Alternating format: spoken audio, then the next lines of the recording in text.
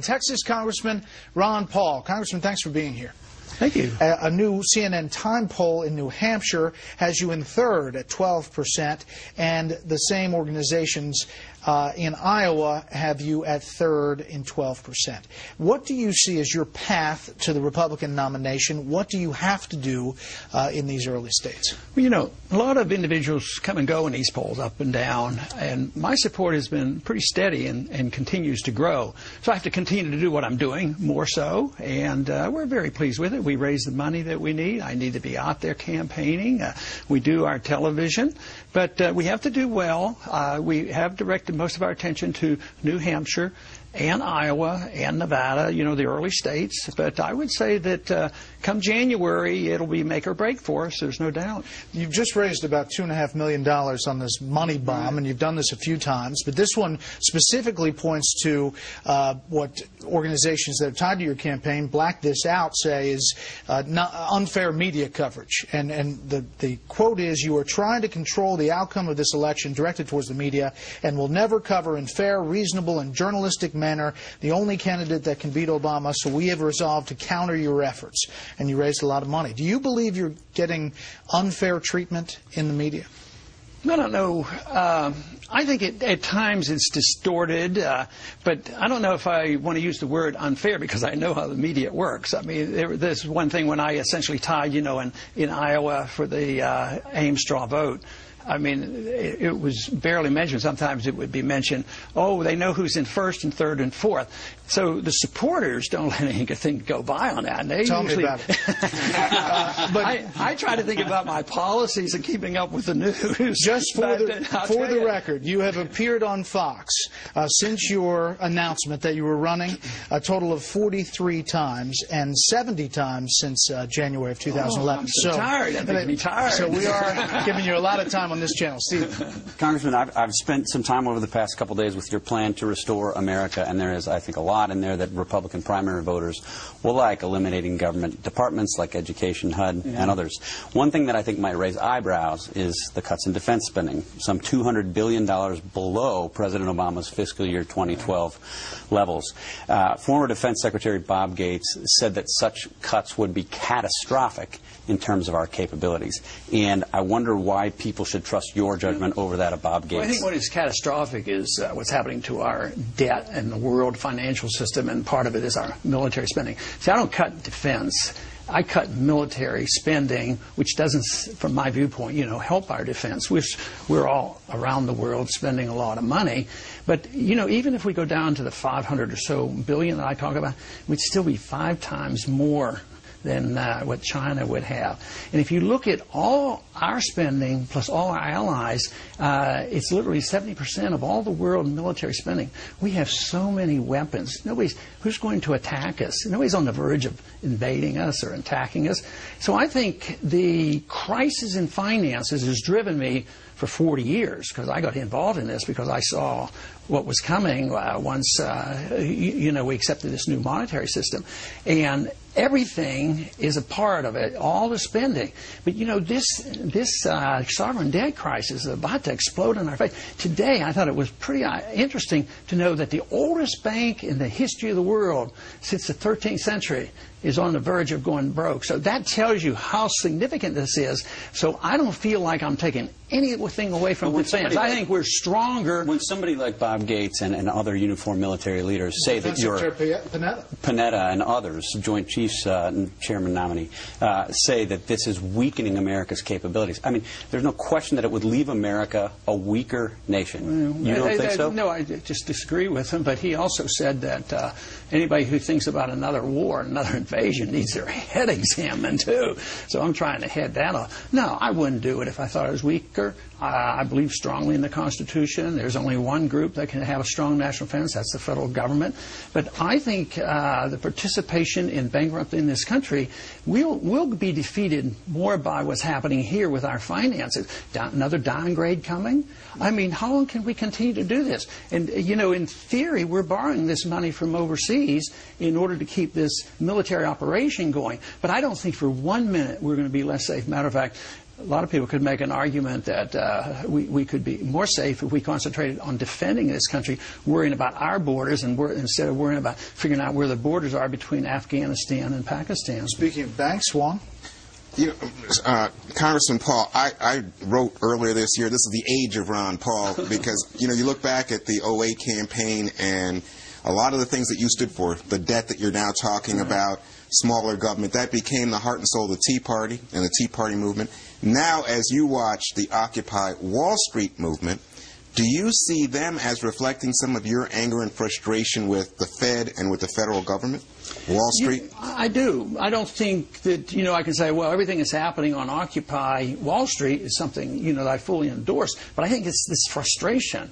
I think it's the frustration with the American people, not just tired with Obama, but tired of the Republicans. They're looking for something else. So this is why the election occurred last year with the Tea Party movement, but that hasn't satisfied everybody. This is why I didn't like the idea when I think Keynes said that these people ought to just go out and get a job. Well, I blame the victims. But there are some there that would advocate positions that I bet we might agree we shouldn't be advocating. I advocate the market, but I complain that this 1% are very wealthy because they get benefits through the inflationary system, through the contract system, through the military expenditure system, through the bailout system. So I identify with them, and a lot of them are anti-Federal Reserve people that are there.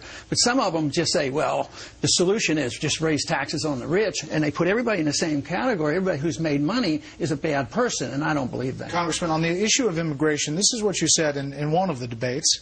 Take a listen here. I think this fence business is designed and may well be used against us and keep us in. In economic turmoil, the people want to leave with their capital, and there's capital controls and there's people control. So every time you think of a fence keeping all those bad people out, think about those fences maybe being used against us, keeping us in. Charles. Keeping us in. Any piece of territory, large or small, that is fenced in and for the purpose of keeping people in is by textbook definition a prison. Is the United States a prison? Well, I think, there was a Iron Curtain once. I think of what we're developing here as a financial Iron Curtain in a way where you can't travel back and forth. I've lived on both borders. I did my medical training, some in Michigan and I lived in Texas. And it was always nice that I could go back and forth with no passport. So it's very difficult.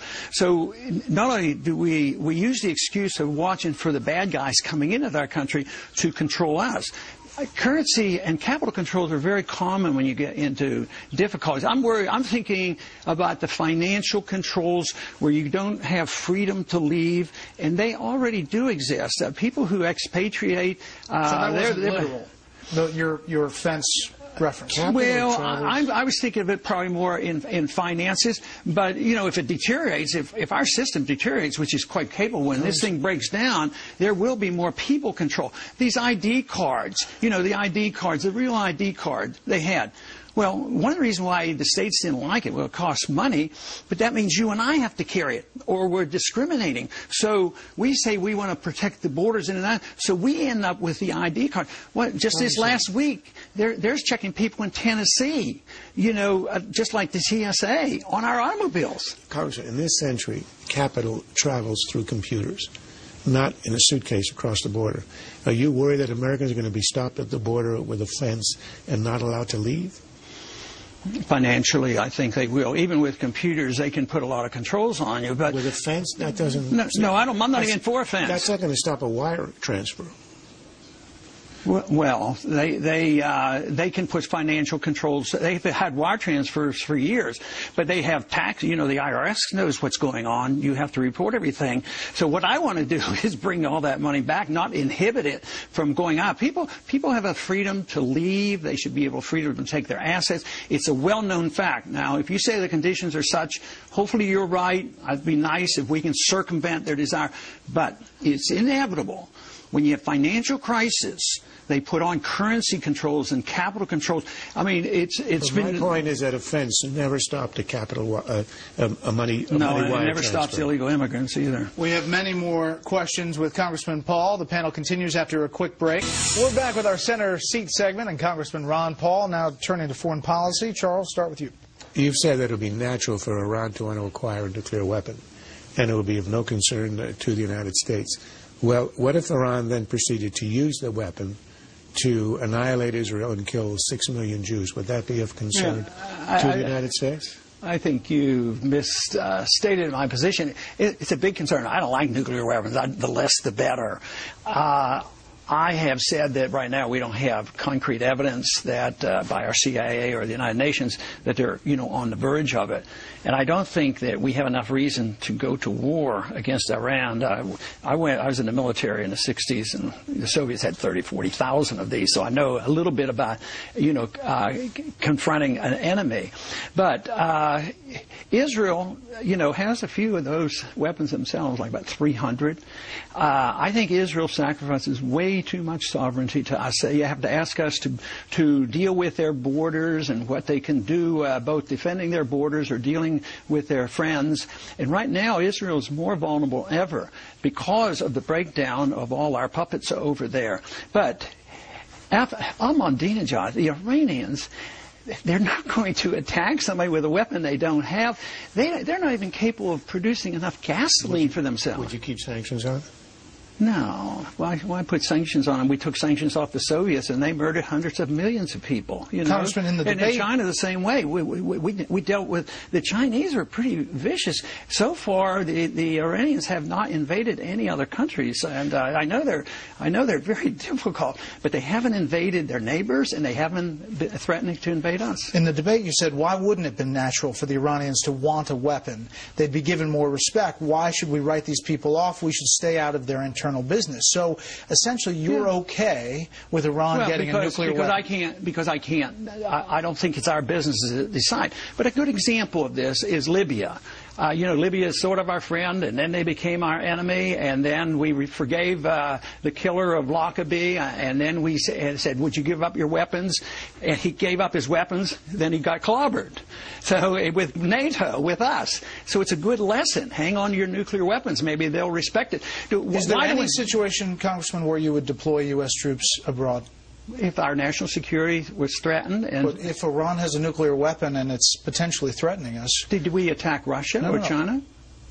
They had a lot of nuclear weapons. We didn't attack them. That was 1,000 times more dangerous. So deterrence with Iran would be your policy? We had lots of sanctions on Russia and China. Yeah, but we eventually gave up, and Reagan talked to them. We talked to them, and we took off the sanctions. We traded with after 50 China. Years. Well, I think the policy is wrong. It does more harm to us. I think it makes Israel much less safe. We have undermined that. Just look, Turkey's not exactly their best friend now. Egypt now, they're going to radical Islam now. Tunisia, it's going to be Islamic as well. So they're less friendly with Israel now. So I think this is all going to back. Besides, we're going to go broke. We're not going to be able to maintain this forever, and that's why I think we should have a different foreign policy and treat them at least equal to the way we treated those horrible Chinese. We've been working. See, I was in high school when we went to war against Korea, and here we are all these years later. I liked it much better when Nixon went and opened up the doors with China. We're not talking about war. You want to lift sanctions. That's not war. Well, it is. War. The first thing you do when you go to war, you put boycotts on them and you blockade a country. It is, in many ways, an act of war. Steve. After the killing of Osama bin Laden, you said of the raid, there could have been a better way to do this. Would President Paul have authorized that raid into Pakistan? No. Since I suggested a better way, I would go back. You would not have authorized that? Well, so Osama bin Laden would be alive today? I said... No, let me answer. I said there was a better way, and the better way was what I originally said after 9/11. I voted for the authority, I voted for the funds, go after them. A couple hundred of our special forces had them trapped and walked away at Tora Bora. Okay, and wasted 10 years. That didn't happen. I'm talking about 2011. Okay. What I'm saying, he's a bad guy, we should have done it, and the better way was doing it 10 years ago instead of going in and wasting all these American lives. So you would not, because that didn't happen, No, in 2011 you would not have authorized that raid into Pakistan. Well, I think since KSM was delivered to us by Pakistanis, that we should at least talk to them, sure. I mean, what is so terrible about that? Why? But Despite right the now, fact that he was living look at what in the the garrison results city. are. I said this was a risky way because now we're lobbing missiles over there. Our drones are bombing. At the same time, we're giving money to the government. There's a civil war going on, and we've created this because we support a government that's very unpopular, and that's what it leads to. Now we have Karzai saying, you know what? When the war breaks out, we're supporting Pakistan against America. Sorry to interrupt.